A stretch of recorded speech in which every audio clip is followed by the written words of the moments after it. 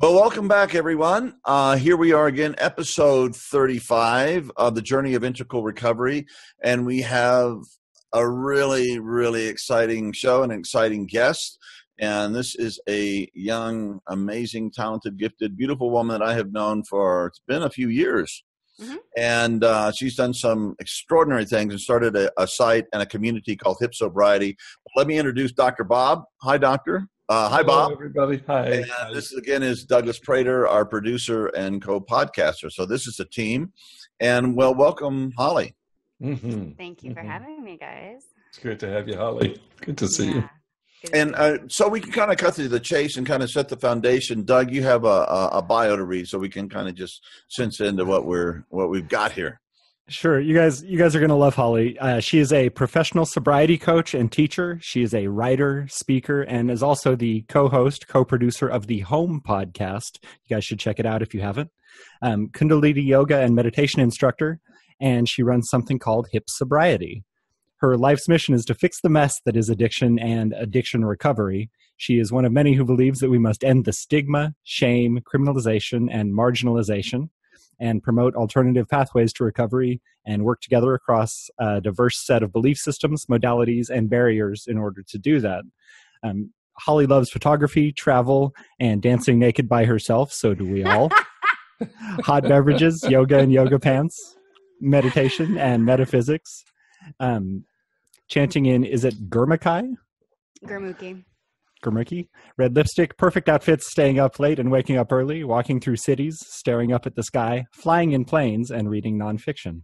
Her heart is 3 times as big as she can handle most of the time. She's terrible with time management. I don't know anything about that, Holly. She wants to learn to... Keep going. Sorry. Holly wants to learn to fly airplanes. That sounds awesome. And she's obsessed with Bloomberg Business Week, social justice, design elements, Instagram, Italy, Papa Francesco, things Oprah does, and her hair. Holly believes deeply that sobriety is an inspiring, empowering, and life-affirming choice, and that we are living in such a time where more and more individuals will decide for it. And Holly, we agree. We're delighted to have you here. Yeah. Wow, that is so long. That is a very long bio. Oh, that was so delightful. That's one of the best bios I've ever heard. Thank you. I've really enjoyed that. It's really old. I actually, a lot of it still holds true, but I wrote that about 3 years ago. I would have sent you a much more concise one, but that's great. Now you guys know everything. So Holly, anyway, I would just like to talk, why did you get to creating and doing what you're doing? Normally, I mean, it's like if you can't see what you want in the world in a particular thing, you have to just step up and do it yourself. And I have a sense that that's kind of what you did in creating this. But how did you get to the point where you're doing all you're doing in the world and being a leader and a guide and an inspiration for so many people at this point? Yeah, I mean, like you said, it's one of those things that happened. I mean, in 2012, I was working as a professional. I was the director. My background was in accounting. And I was working at a healthcare startup, and I was dying. I mean, I had a really severe eating disorder. I was drinking. I mean, I was addicted to alcohol. I was addicted to drugs. I was addicted to cigarettes. I was so sick in so many different ways. And I turned to the healthcare system, and the healthcare system didn't know how to help me.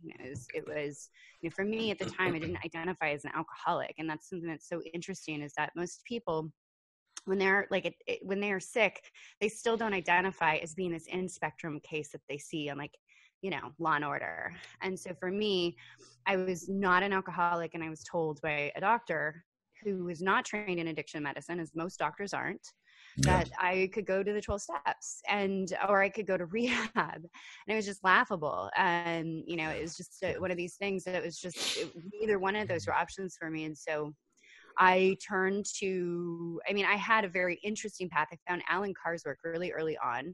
Alan Carr is the founder of the Easy Way methods. He started with helping people to use subconscious reasoning and basically to it's something Anna Grace calls liminal thinking, but just working with our subconscious beliefs to help us to quit smoking. And then he turned that on alcohol. And he wrote one book, and it's called Easy Way to Control Alcohol. And for me, that was the end, because I was looking, I felt, I was certain I had a mental illness. That's what I thought was the root of this. I thought I was not bipolar. Why can't I even think of it? Borderline. I thought I had borderline Mhm. personality disorder. It's really like when you take one of those tests online, it really mimics addiction. And so I was 8 out of 9 for a borderline personality test that I took on the internet. And for me, it was just one of these, it was an opening to look at my relationship with alcohol and realize it, and I had this very rational thought of, if I keep drinking, then I will get more, I will become even more mentally ill. And so that was my in, was being terrified that I was developing psychosis. And so I found Alan Carr's book, and it was called Control Alcohol. And for me, that was easier than not drinking. It was like, oh, there's an easy way to control alcohol. And the punchline of the book is that the only way to control alcohol is to not consume it. And so I read this, and it just changed my perspective on alcohol entirely. I was very happy I was excited to stop drinking. I had been drinking, binge drinking. I started binge drinking when I was 15, and I had never had an easy relationship with alcohol. I wasn't addicted in the sense that I was when I finally quit, for years, but I'd always had this very contentious relationship and this very fearful relationship with alcohol. And so for me, it was this like moment of like, oh my God, I don't have to drink. That was the flip, was I don't have to do this thing, that a better life is on the other side of not drinking. And so I did that, and I didn't do anything else. And I started drinking just a couple months later. And so And were you still smoking cigarettes at this point? Oh, yeah. I mean, I was like, it wasn't anything else. It was just the alcohol. It was just removing the alcohol, which is good enough as far as I'm concerned. But I was still smoking a lot of pot. I was still smoking cigarettes. I was still binging and purging. I mean, I had a major eating disorder. I would, which got worse as I removed alcohol. But so January 2013, I hit this moment in time, and I'm just, I'm sicker than I was when I started in October 2012, when I found Alan Carr's work. And I found another in. I found meditation, and I found A Course in Miracles, and I had been reading Eckhart Tolle. I'd started to have this opening. I had started going to church. These things were shifting in my life. And so I had this invitation, right? Like in October 2012, I just surrendered it in some way. And in between that time, I was led to these different things. And so in January 2013, I really took it seriously, and I threw myself into meditation, Kundalini yoga, metaphysics, Course in Miracles, reading, and doing everything to save my life. And then I stopped drinking, again, using Alan Carr's method in April 2013. And I was successful at it. I used like this specific formula between therapists and doctors, acupuncture. I used everything you could possibly imagine. It was my full-time job to pull myself out of a hell I'd been in for 20-something years, depression, anxiety, addiction. And I had this moment where, not this moment, but it kept on getting better. And by the end of 2013, I stopped binging and purging. And on January 19th, 2014, I stopped smoking pot and cigarettes and doing all recreational drugs. And then I was in Italy in 2014, and I quit my job at this point. Like, I quit my job. But just to kind of like put it succinctly, I knew I had to do something with what I had found working in the healthcare industry and seeing how limited the healthcare industry was, and that so many sick people turn to it and look like me, and don't identify as an addict, and don't identify as an alcoholic, and don't want to go to a church basement, and want a more holistic recovery, and want something that can see them as a human. I was on this mission to somehow help other people find what I had found. I didn't know how to do it, though. And that's kind of where your work comes in, and where you come into this, which is in 2014, I'm in Italy, and I'm trying to figure out why in a year I had so easily, it was a lot of hard work, but I had overcome very successfully these things that had been killing me and kill so many other people. And I was at a cafe, and I started reading your book, which was recommended to me by Chris Grosso.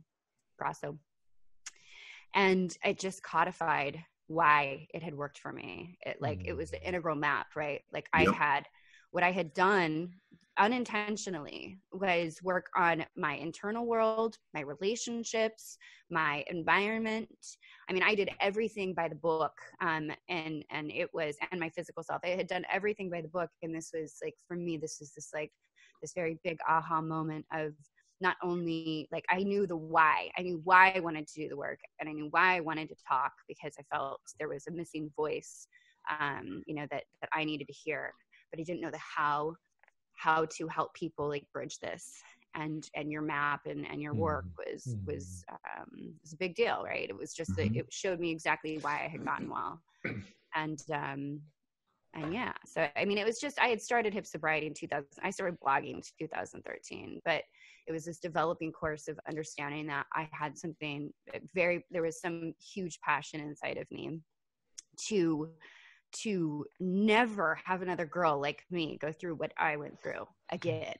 And not only that, like for us to not have to wait until we're binging and purging 5 bags of food a day, and we're drinking 2 to 3 bottles of wine a night, to actually intervene and say, there is a better way. Like, there is another way to live. We catch addiction when people are on their floor. We don't catch it when people are just in that state of sliding off the cliff. And so it was just, I knew that this was my life's work. And I was right. Wow. Thank you. First of all, I want to weep, stand up and cheer.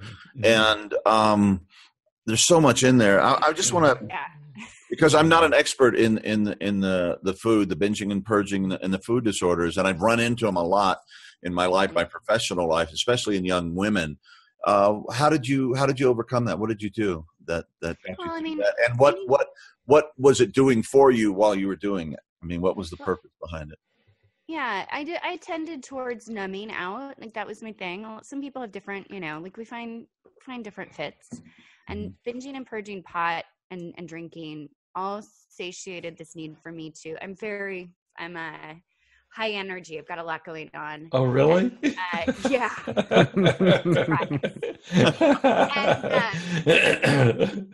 And my baseline, one of my teachers says my baseline is her baseline is slightly agitated. And that's my baseline. My baseline is slightly agitated. And so for me, I wouldn't be able to stop, and I'd have to take myself out of the game, and pot worked really well. And so did binging and purging.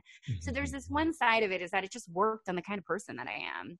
But eating disorders is common for a lot of reasons. I mean, we live in a patriarchal society, and women's value is, I mean, no offense. You said at the beginning of this, Holly's a beautiful woman. And when I introduce men on my show, I don't introduce them as handsome. Women are inherently, like, their value is inherently tied to their looks. And so we, from a very young age, are in a society that tells us our value is based on how we look. And so there's that piece of it. Yeah. And then also there is, eating disorders is a first chakra thing, meaning, like, whether or not you know anything about the chakras, there is just a very, very basic need for us to be able to mother ourselves. Survival is based on this idea of nurture. And most of us are raised, especially in American society, with a disconnection from that nurturing, whether we didn't receive it as a young child or whether we can't give it to ourselves. It's usually like a very, it's a pathological thing. And so for me, I didn't have the nurturing down. I hated my body. I had never liked my body. I had been told when in the 5th grade, I had the nickname Big Butt, cottage cheese, from puberty. And I had developed a lifetime of believing that our worth is based on fitting into size 0 jeans. And so I did everything I could in my power to fit into size 0 jeans, as well as I happened to really enjoy the benefits of shoving, loaves of bread and butter down my throat and then puking it back up. That was catharsis for me. It felt really good to do that.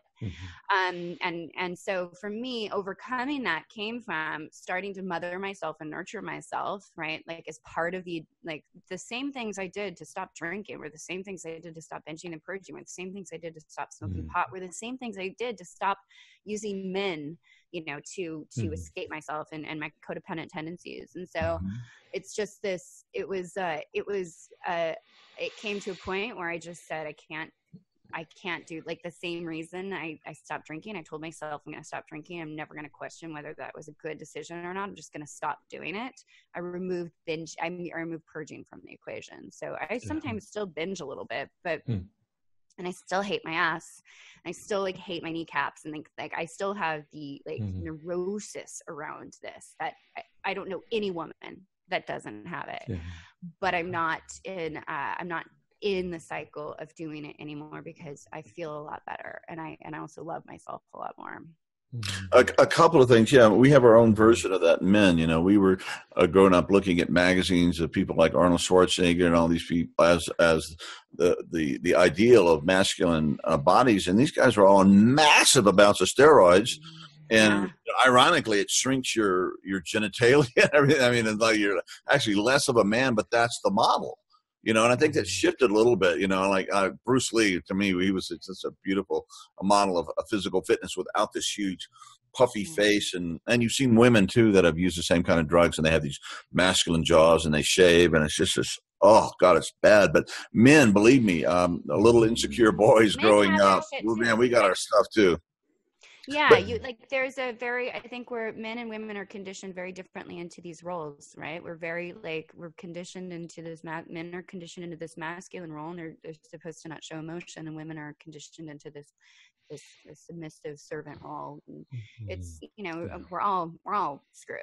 Yeah, and God forbid if you're a feminine man, you know, then you're in a whole other firing range. Well, what are some of the techniques that you use to nurture yourself to work with some of this stuff? How long you got? It was, you know, I think a lot of people don't understand that this is a full-time job at first. My number one job was recovering myself and healing myself. And so when it's your number one job, and that's really like the thing that you prioritize over all other things, it's everything, you know. I mean, it's from like the bedclothes that I wear, you know, like the way I treat myself when I go to bed. It's from the baths I take, you know. I diffuse essential oils. I try and eat whole foods. I allow myself to say no. I erected boundaries.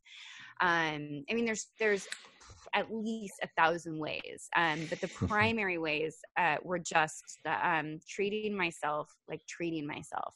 Like just putting myself first. There's a lot of stigma around the idea that like I don't call people addicts, but there is this idea that addicts are selfish. And I was sick, not because I was so selfish. I was sick because I had no sense of self. And so for me, a lot of this came into saying no and allowing myself to take care of myself, and create a sense of self. So that was it. You could, you know, you name it, I tried it. You know, I'm gonna be quiet because I know these guys have questions and comments, and I just feel like you're really compelling. And anyway, so I'm gonna back off for a second, and Doug or Bob. On this last point, Holly, it's great to see you, by the way. Thank you. You've got your energy and your brilliance, your quickness. I love your agitation. I'm an agitated little boy myself, so there we have it. But I'm involved in refuge recovery locally, and I really appreciate it. And we have a group with primarily men. It's a book study, and women, just a handful of women come to it. But they've made it really clear, and it's been really illuminating to me, is that the whole focus in AA and 12 steps, and I was deeply involved in that early on, with problems, but I still did it anyway, and continue to have some involvement in it. The languaging is so, I know that you know this, but the languaging is so biased towards white privileged males, and the idea that you need to diminish the self in order to really achieve lasting sobriety. And it's been very helpful to me. One of the members of the group, who comes in from a background in eating disorders and now works in the treatment of eating disorders, talked about her own treatment program, and it was just the absolute 180-degree reverse of that. And it's really what you just said, which is rather you can't vanquish the self if you don't have one. And so that language is absolutely contraindicated, not only for women, but I'm going to own up as a man, having so impoverished a sense of self that language is really not helpful. It's actually undermining of what needs to happen. So I really want to affirm what you just said about becoming a self, and then fine-tuning that. And so, you know, it's like, so I have such a powerful personal response to that, in affirmation of you Holly. Yeah. Yeah, well, I think John said it so perfectly when in his book, and he talks about how there's AA is a really masculine approach, and it neglects this idea of what some people need when they are, it really assumes you have an overdeveloped ego. I wrote a piece about this recently called "Why We Need to Do Away with Ego Deflation and Humility in Women's Recovery," because there's this sense that women need to humble themselves more, and women, that we have this overinflated sense of self, and often what women need when they're coming into recovery, and I can't speak for men, but I can speak for some men. I mean, I've definitely worked with men, but I'll say, like, just from a very specific feminine, let's say feminine regardless of gender, but people with an overdeveloped feminine self, or that tend towards a feminine, what's the word I'm looking for? It's not a type. It's John, help me with this. It's not gender. It's I think of the distinction that's made between biological gender and feminine or masculine identity. It's like I'm identifying. Yeah. And people that come in that really absolutely need to build that sense before, and exactly like you said, fine tune. It's not that, like, I don't have to worry about my ego, and it's not that I don't believe in humility, but I do believe when I'm first coming into this, if I'm told immediately, as I've already been telling myself for years, I'm not good enough.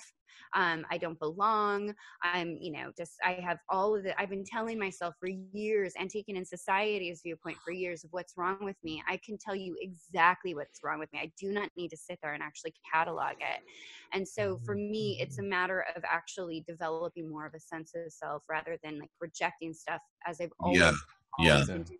And then once I have that, like, I'm not afraid of women having an overdeveloped ego, right? Like, I think that's the farthest thing we need to worry about, because by the time they do this work, they start to invite the spirituality in that allows them to use their own their own gut sense and their own like higher sense to fine tune that. I know when it doesn't feel good, when I'm not practicing humility. I know what that feels like, and I know how to correct that. I don't need to have that smashed over my head. No, I completely agree. And I think that's probably because of the, AA came out of very Christian kind of evangelical nexus. And I was involved in evangelical born again Christianity in my teens. And so I know that world. Yeah. And it was always about humility before God, and, you're not being your voice, and, leaning to your own understanding. And sometimes that seeps over, and we all have masculine and feminine parts, right? And the beat up feminine needs power and strength and limit setting and a sense of self. And the unhealthy male needs to, like, hey dude, it's not all about you. It's not.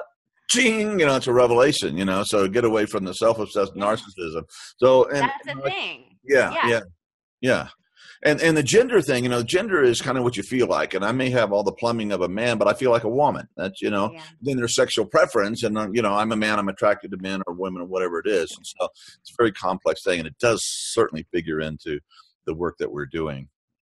Absolutely. Yeah. Holly, but you're such a strong voice for the feminine. I so appreciate that. God bless you. It's really clarifying and beautiful. And beautiful, not and just in a physical sense. And by the way, I call these guys beautiful men all the time, and I think they are beautiful men physically too. But I had a woman emailed us and said, you guys, I just love it. You have these three men who obviously love each other, and you express so much love and kindness. It's not a sexual thing, but just to see men doing that is really inspiring. That was one of the sweetest things I've heard about our work in this podcast together. No, it wasn't a comment on you per se. It was just a comment on. No, and you're right. And then I checked myself. It's not something that I would typically say, and I think it's really it's but it is also something I get, if you understand, like as a woman. Yeah, totally. How I'm introduced. Point taken. Absolutely. No, right on. Douglas. Holly, I really appreciate what you're saying here around the issues of strength of sense of self. You actually have said a lot of things that have resonated with me and that I would like to, but I struggled with the 12-step program in the traditional sense with AA for much the same reason, in that I had no sense of self. My self-worth, my self-esteem were all so down low that I didn't need that to be reduced any further. It did not work for me. I had to find a sense of self and strengthen that in order to make recovery happen. Also, very much like you, I stumbled into recovery almost by accident. I had put together all these pieces of the integral map, really by trial and error. And it wasn't until all of them came together at once outside the context of AA that I was able to make recovery happen and make it stick. And I'm involved in this work for the same reason, that I don't want other people to have to suffer that way and go through that, because, you know, masculine, feminine, male, female, we all have our stuff, and we're all coming to all these different components of the Aqua map from different places, and we need to build this complete holistic picture. So I really admire what you're doing. Very much appreciate too the comment you made about the expectation, the inherent kind of cultural bias that women are judged on their value of beauty. I'm the father to a young daughter, and we're very, very conscious of that. My wife, fortunately, is very well informed about these kind of things and very progressive in her orientation. So we're doing everything we can to help her build a sense of self-worth that is based on other things, to try and eliminate some of these problems along the way. And what you're doing by reaching out and helping people make these changes in their lives, in part, is to help influence the way we relate to the next generation, and by extension, the rest of the world around us, to be healthier and better. And it's complicated for certain, and the work you're doing around it is just beautiful. I respect it very much. Thank you. I had a thought here I wanted to toss in as I was listening to you, Doug. I see what you guys think about this. It started with you talking about your own healing, Holly, and the way that you were referencing implicitly the quadrants. And I wonder, this is a radical statement, you guys, but I want to see what you think about this. With all due respect to the 12 steps, and we've all had our dance with it personally and professionally, is that if you look at the upper left-hand quadrant, the 12-step program is really pre-psychological. For the most part, it doesn't have advantage of the last 80 years of psychological development and research. And there's been so much, it's monumental in the field of psychotherapy, much less in terms of how that would apply to recovery. If you go across the way, we were just talking earlier, Holly, that this month's cover of National Geographic is The Science of Addiction. And it's extraordinarily well presented, don't you think, with the diagrams and so on? But there it is right there, is that AA and the 12-step movement, it's also pre-medical or pre-scientific, as is most of the work that was done in psychology on addiction. And up to the last 20 years, we didn't have the advantage of brain scan. And that whole article is about brain scan research. And so there's that piece. And if you drop down in the lower left-hand quadrant, AA is pre-ecumenical. It's really very much Christianized, owing to its background. And so it doesn't have the advantage of drawing on world religious traditions in terms of more of an ecumenical, open-minded approach. And if you go across to the lower right-hand quadrant from a kind of a social structural perspective, it's also pre-gender conscious. There wasn't gender awareness until the 60s or 70s, really. And so if you just think about it, you can see the value of it. But my goodness, in all four quadrants, it's of necessity. Historically, it's contextualized. It was developed in the 1930s. It's pre, and pre. And so we need to grow it up. And I think that's what we're talking about here. And I think like AA works for two great reasons. One, there's structure and foundation, right? Yes. You know, certain people need that absolute structure right at the beginning of recovery, especially if they are far regressed. And then there's also the community aspect of it. And that's why it proliferates, because you can walk into any city, anywhere in the world, and go and find a meeting, and it's going to be it's going to have the same book in it. And so it works for, you know, for some very like basic and wonderful reasons. And it's also one of these things that I think like a lot of people want to move towards demonizing. And I think it's really important. We just did a podcast about this. It's really important to be able to talk about it critically, rather than to think that like all things, like all paradigms, like John's work could be spoken about critically, and we wouldn't, you know, at the root of it be threatening anybody's sobriety because of our critiques towards an infrastructure. But I think one thing that I always like to remember when I'm talking about it is that you're exactly right. It was built in it was put together in the 1930s. Two white men, two very privileged white men. It wasn't for women at first. right? There's a chapter called For the Wives.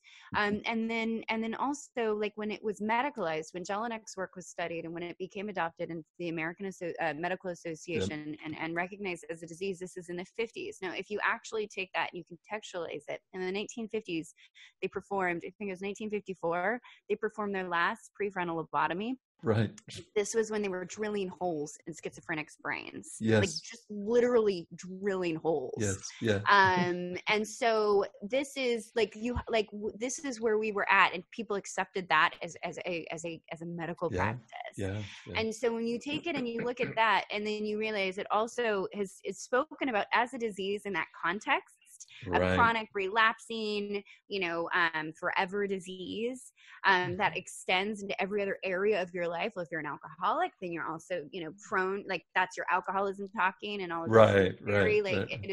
It's something that absolutely needs to be reviewed and expanded upon. I don't think AA gets thrown out. I think AA just, because it's not going to change, and a lot of people, for the sake of it, don't want to change, like, for the fundamental aspects of it, the work as it's written, don't want to change it. But what needs to happen is people that are in this program also need to be invited into, I think that integral recovery is a complement, not an alternative. It can be fully agree.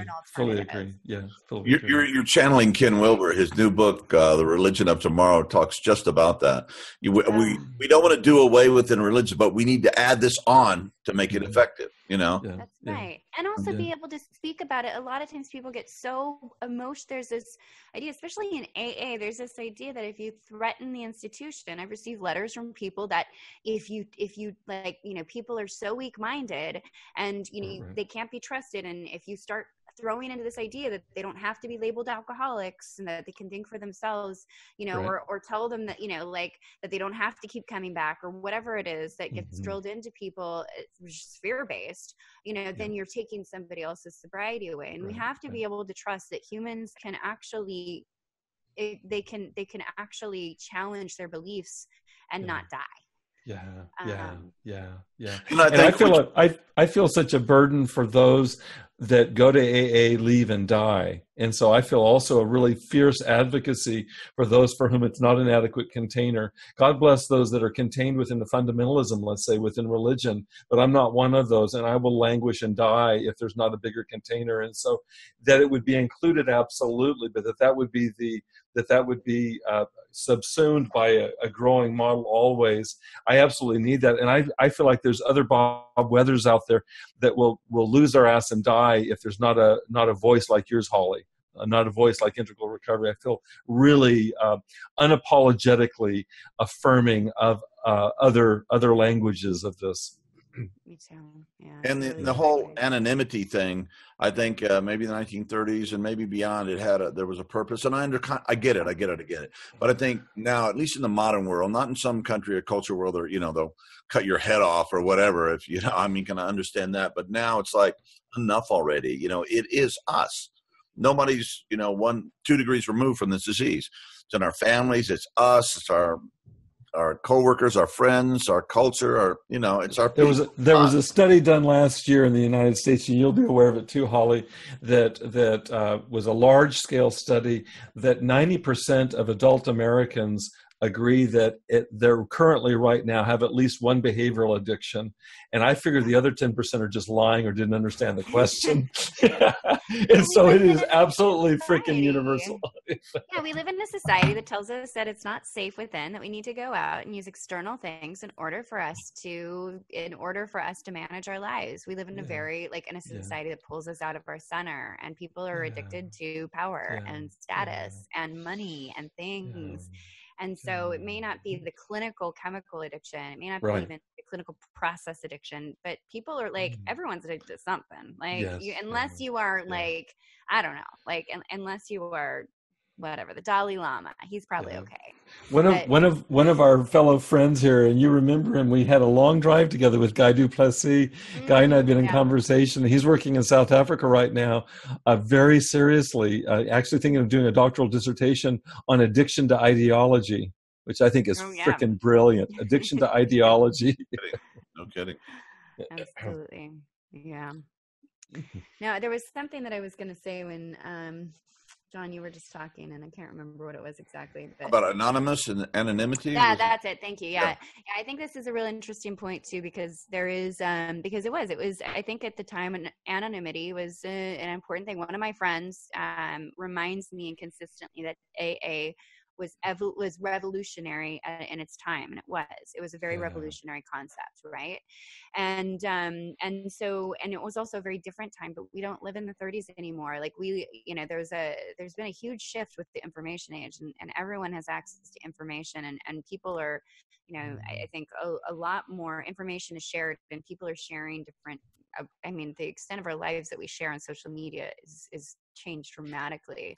And so there's this change in the way we share. And also this just has to be something. I wrote a piece called Social Proof. And I don't know, are you guys familiar with the concept of social proof? I'm not. That's first I've heard of it. No. Jonah Berger wrote a book called Contagious, and he talks about how ideas catch on. And one of the ideas that he talks about is social proof. And so it's this idea, like when you saw these people wearing yellow Livestrong bracelets, a bunch of people, like it showed people like cancer awareness. So when you like Apple flipped their logo on their laptops, right? Like this is the idea. When people see other people doing something, they tend to copy that. Like it's why like white headphones are such a big deal. It's why like people go into a restaurant that's full of people and not the restaurant that has one person sitting, like one person in it. It's this concept that when we see other people doing something, we tend to feel safe and feel like that's it and emulate this behavior. Okay. And so one of the real big thorns in the side of this anonymous piece is that we don't see where our people are. We don't see people in real life that are sober. We don't see people in real life that have, like struggled with addiction. And so we have nobody the only way we find out, for instance, I was at a conference a year ago and I was sitting with my girlfriend, Laura, who's very out, and we were sitting there and this girl was, we told her how we knew each other, and we just like sobriety came up in the first few sentences, and she was 7 years sober, and she goes, I'm sober too. I don't tell anybody though. She'd been sober for 7 years and she hadn't shown anybody or told anybody. She doesn't feel safe like in her public life, right? She doesn't feel safe talking about it. Yeah. And so I think that this is one of these things. So when we see other people struggling with something, we tend to like, not only like we actually start to have role models, and we also, and people we can emulate, and people we can find to talk to about this thing. Thank you for that. Thank you. I like that. Social proof. That's great. And, and since when I left home early, and so I met all kinds of people, and I've seen the shifts in attitudes toward gay people. I mean, not with everyone, it's developmental levels have different relations to it, but at least the modern, the postmodern is like, oh, you're gay. Well, great. So what, And I remember there was this grumpy old former female tennis player in Australia just started going, and all the women on the professional team, they're all a bunch of lesbians. And John McEnroe got on there and did this thing, and it was on YouTube. He says, who gives a fuck? And what if 50%? Who gives a fuck? And what if they all are? I mean, who gives a fuck? It's nice that it's gotten to that point where, young people, can just accept people for being, and I don't know if it's like that everywhere, but I would think I would think in Boulder and in San Francisco and in maybe Los Angeles or different places, it's a little better. And it's that way because some people were brave at the beginning and they came out super brave. We're still very much at the leading edge of this thing. The shame and social stigma around addiction is still very much in place in a lot of places, and in this country too. And the article that came out in National Geographic talking about the science of this thing is doing wonderful things. All of us, by showing up here and being out with it, are at the leading edge of doing something really, really important. But it's still not as widely accepted for everyone yet, because some people certainly still do view it as a moral failing or a character failing or something like that. We're starting to change that. Now, we have the wonderful advantage, too, that this doesn't have to take as long now to be as accepted because of all the technological and cultural shifts that have happened recently. Look at, for example, the progress that has been made and the rapidity with which people have begun to accept and understand the idea of transgender. compared to how long it took for the same acceptance to happen for the gay movement, the homosexual movement. It's such a good point. We can do this thing quickly if we band together because of the connected nature of the world we live in, and that's a beautiful call to be courageous and start to own who we are, especially for those of us who struggled to own who we are for so many years. Right. I think it's interesting because there's this idea that there still is a very, like, it's funny because my mom, for instance, still has this idea. I'm not like, I have a very big thing. I would correct my sister and my mom or anybody really when I hear them, when people call people addicts, because I think like, it's just like, even, I don't know if you guys saw that the AP changed their style guide and alcohol, like labeling people as alcoholics and addicts has actually been stated as something in the style guide is not to do. It's more, it's been replaced by referring to people as somebody that struggles or somebody that struggled with addiction or somebody anyway. But I think it's one of these things that like, even my mom who knows, like listens to my podcast, reads my blogs, she'll refer to somebody else as an addict, right? Like she'll refer to like her friend's grandson or somebody that has struggled with like, I don't know, meth or heroin or something and say, well, no, he's an addict, but you're not. And so I think that there still is like, when like we still live in a society that still like, my sister is super progressive. She works in a prison, like she helps make educational plans within the juvenile detention system. She's part of White People for Black Lives Matter. She's just like, she's so progressive. And then, she just last week referred to her one of her students' mother as drug addict, and as if that explained everything. And so it's one of these things also, we're so socially conditioned to write people off as just, and expect a word to explain everything about that woman, that drug addict mother. And so I think it's a different challenge. I do think it's a very different challenge. I don't know why. I haven't really wrapped my head around it, but I think it's going to be much harder than, I think it's going to be harder in some way than homosexuality or LGBT. Yeah, it's been an interesting experience for me coming into my own relationship to addiction in midlife, is that prior to that, my training in psychology, you'll hear shorthand used for psychological diseases, for example, calling somebody schizophrenic. But honestly, if you get into psychology training, that's not the way you talk about people. You say that they talk about it as a disease. I have had cancer. I have had autism. Yep. I have had addiction, but it's never wedded to the personality. And so if it's used at all, which is rare, it's always with the sense of holding it lightly. And so when I came into the community, and now I'm to introduce myself as, hi, I'm Bob, I'm an alcoholic, it runs against all of my training, which separates that from something about who I am as a person. And it looks at it more as, in this circumstance, I operate with borderline behavioral personalities. You don't with borderline behavior characteristics. You don't call somebody borderline. You say they have borderline features in this circumstance. Most people in certain circumstances pathology will come up, but to label that person as once and for all, that really flies in the face of contemporary clinical psychology. So it's been a very hard adjustment to me.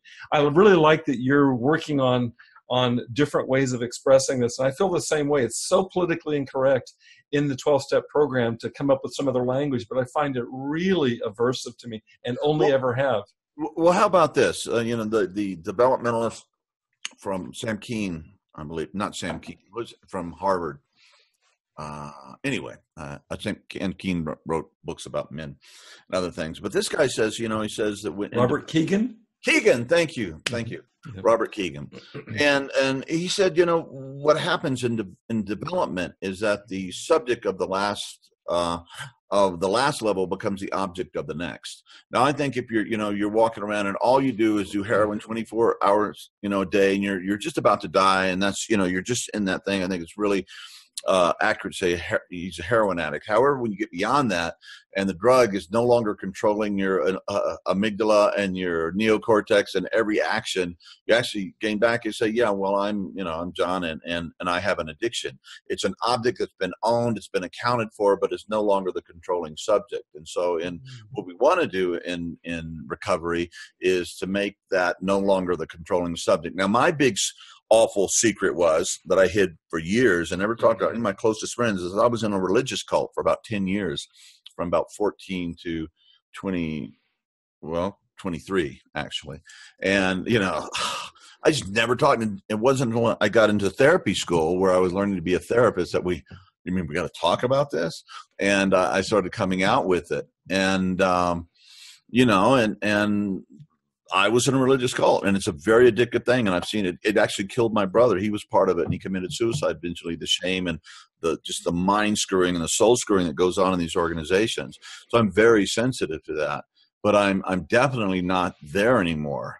But it's a part that I'm willing to acknowledge now, and it's not really a great prideful thing. And I was in a cult, yuck.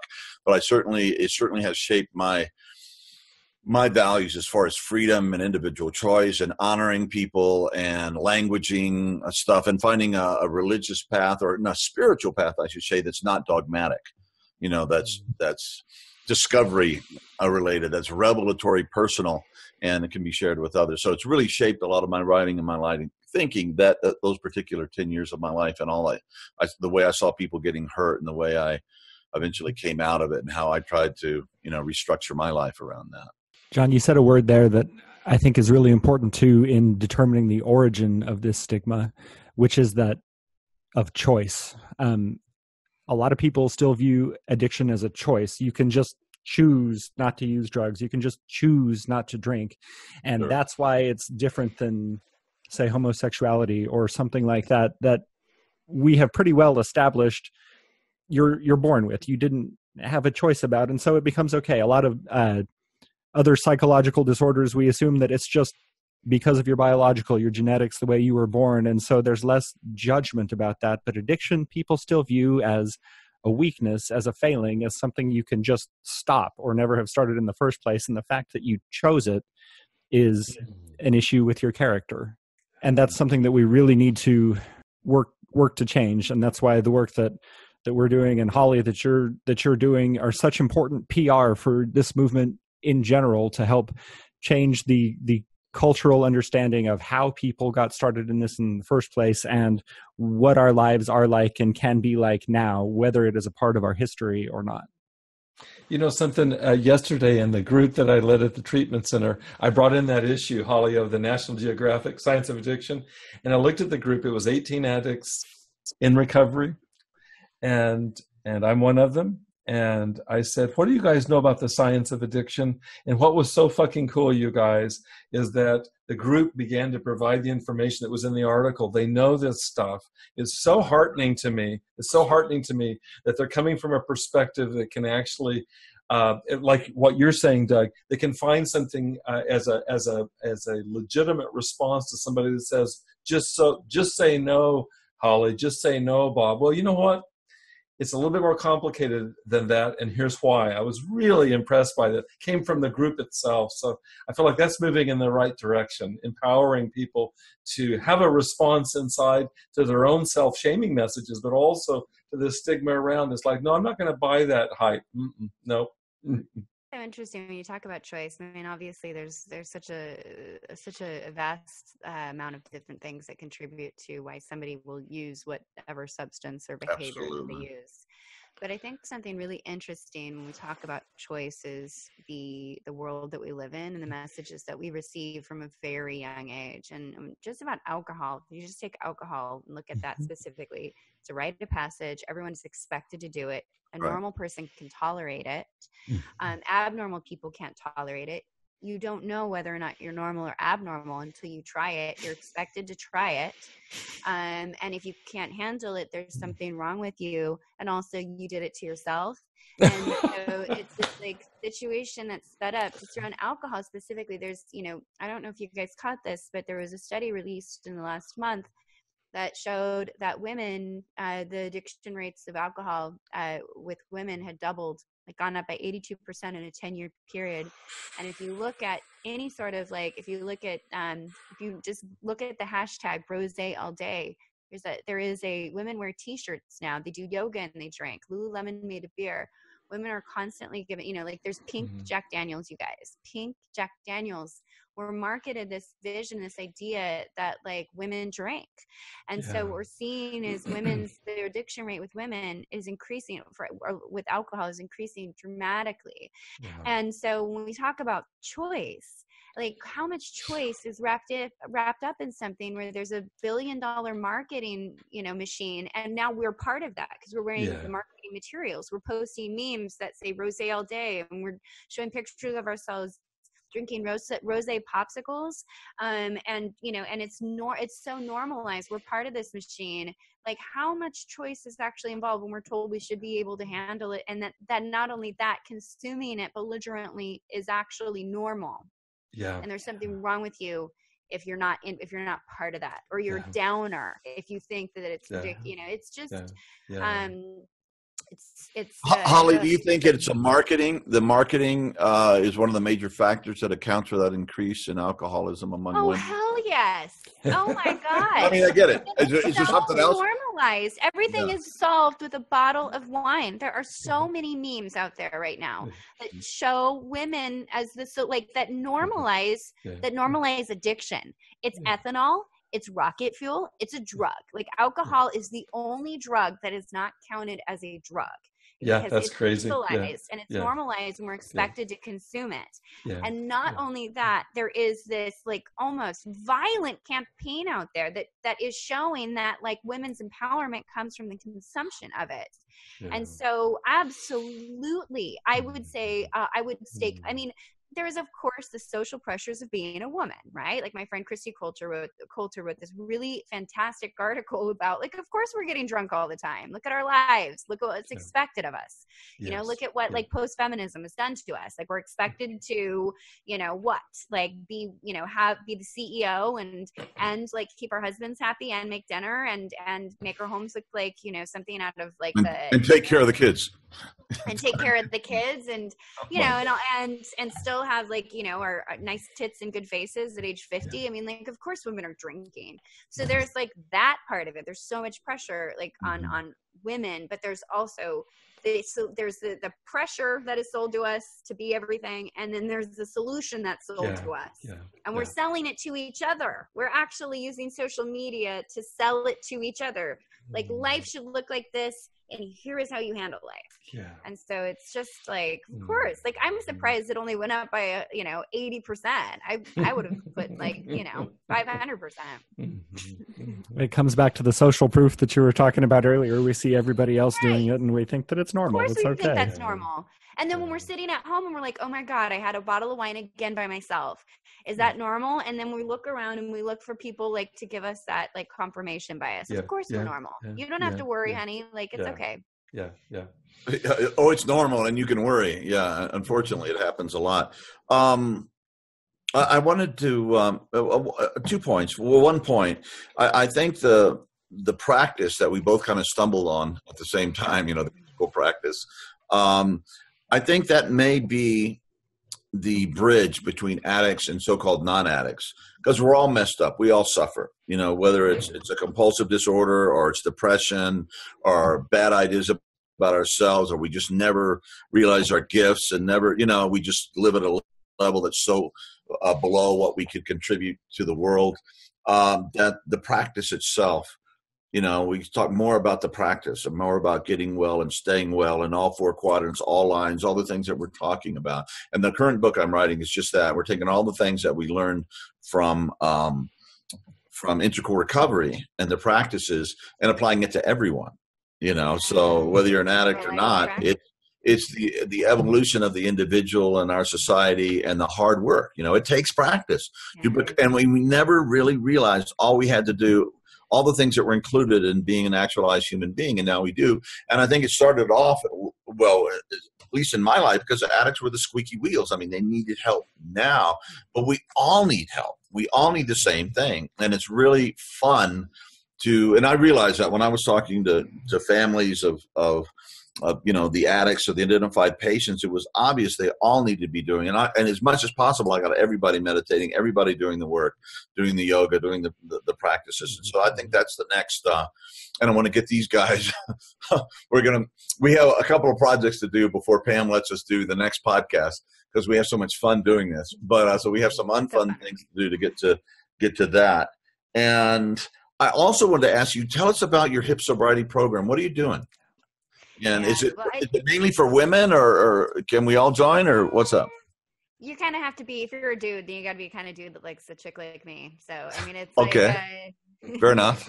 So I think, like, just stepping back, I do think that's such an important point. I love this. Like, I think that for me, the best thing that ever happened to me was that the pain was so sharp, right? Like, I think everybody eventually, there's this quote from A Course in Miracles that, like, it just is, how much pain can you tolerate before you actually give in and say uncle? And I think that for when you're in addiction, the pain is so intense.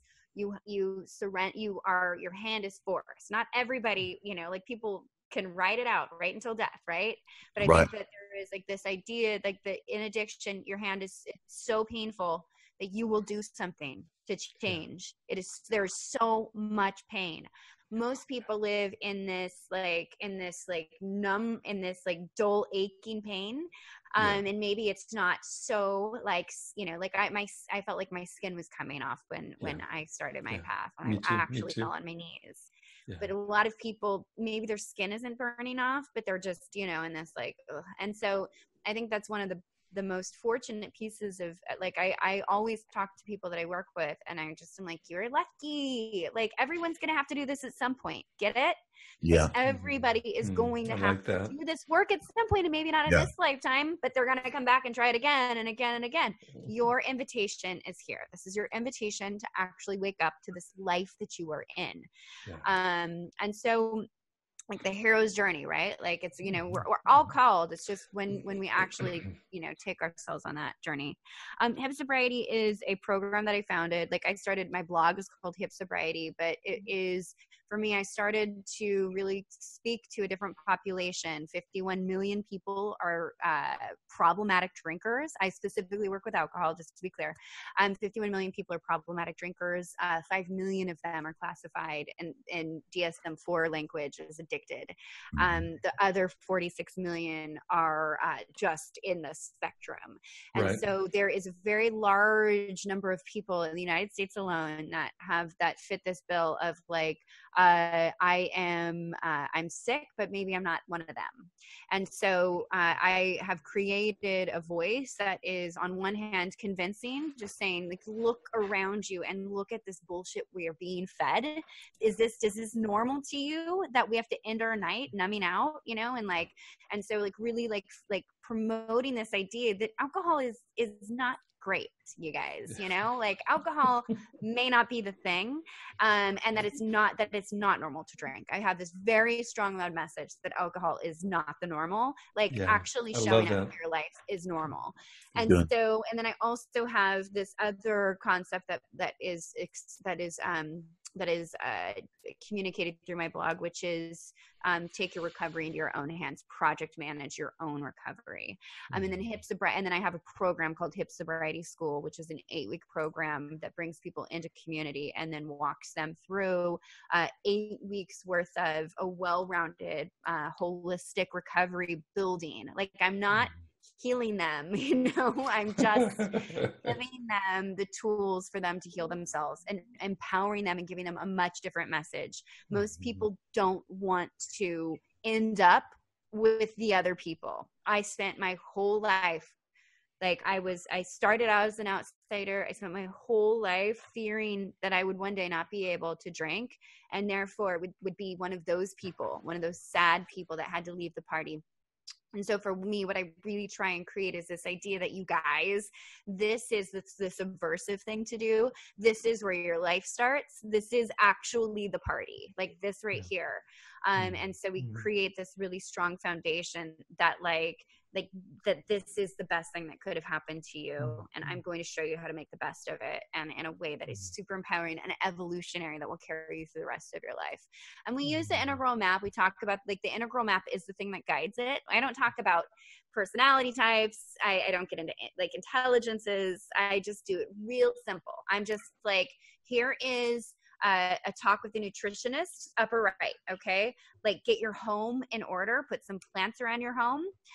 You know, like maybe like, get a meditation corner. That's your lower right.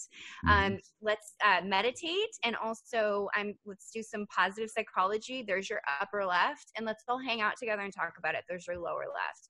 And like, that's your foundation. You just start there and you start adding bits and pieces, because most people come into this and they're perfectionist extremists, and they're like, I want to do all the things. I'm going to meditate, you know, and then it blows up in their faces because they can't do all the things. And so I present it in a very, like, in an overwhelming way. I give them way too much content, but in a way where they're like allowed to, if they just pick 3 or 4 things, just like start to create ritual, just start to, you know, and also like I give them the knowledge to understand why it matters. And then they start making small changes, and you know how it goes. You make these small changes, you start believing in yourself, and then you start to evolve through it. And before you know it, you're, you know, like I just got my credit, like it's 5 years now, right? It'll be 5 years since I started this path in October.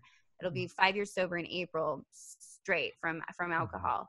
And for me, I just got my my credit score just went into the 7. It just went into the green zone, and I just got my IRS notice that I've paid off all. Like, I mean, I like the money stuff. Awesome. I'm just getting a handle on the money stuff. I just went to the dentist for the first time in years yesterday, and my mouth is a fucking mess. Like, I've got like, I was a former bulimic, you know, and so but that's just one of these things. And you just start picking this stuff off.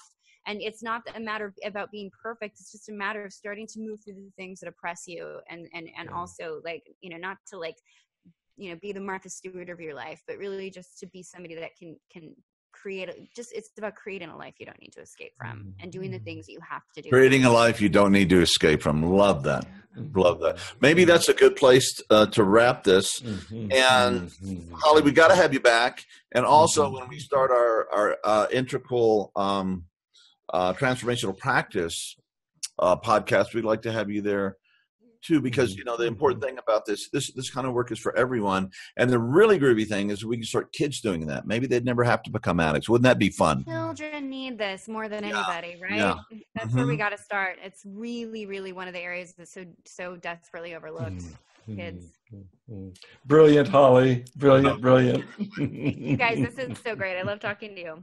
Anyway, thank you for having me on. Yeah, it's beautiful to see you, Holly. Thank you so much. Many blessings. You guys have a great day. You too. Bye-bye. Bye.